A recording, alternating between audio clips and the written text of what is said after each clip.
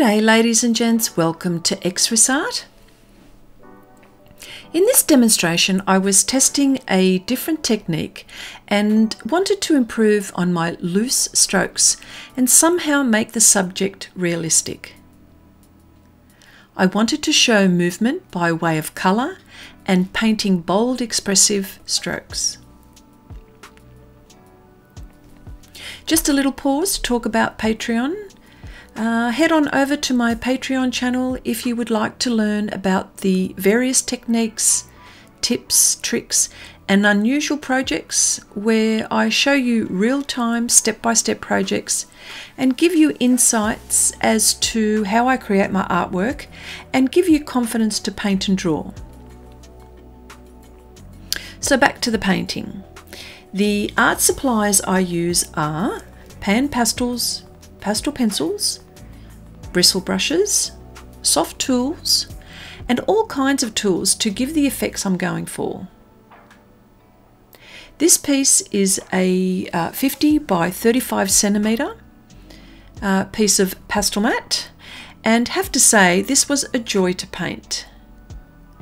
With the help of the soft tool sponges and other tools, I was able to apply the background quite quickly. As you can see, there are quite a few colours going down on the surface, and I especially was careful not to make mud. Having an idea of colour theory does help when you're painting this style. I will put a pop-up on a few videos that I've done in the past that refer to colour mixing and blending that might be of interest to you. Also, there is some real time of this project which was conducted over a few live streams. You can see how quickly the background was created then. And speaking of live streams, I live stream about once a week on YouTube, which is a casual hangout where we discuss all things art and everything else. So I invite you to join in the chat and ask as many questions as you can. If I can't answer them, there is sure to be someone in the chat that will be able to help. The focal point here are the three faces. I wanted to make the faces realistic, but with loose strokes, and to just define certain areas like the eyes, the nose and the mouths with a small bristle brush or bristle brushes to give me some details in the faces. You will see I didn't use skin tone shades as such, but rather values to make the faces look realistic. What I'm trying to say is that values and contrast are the most important thing. I could have these faces pink with blue polka dots. So long as I've got the values and the contrast in the correct places, I'm home and hosed.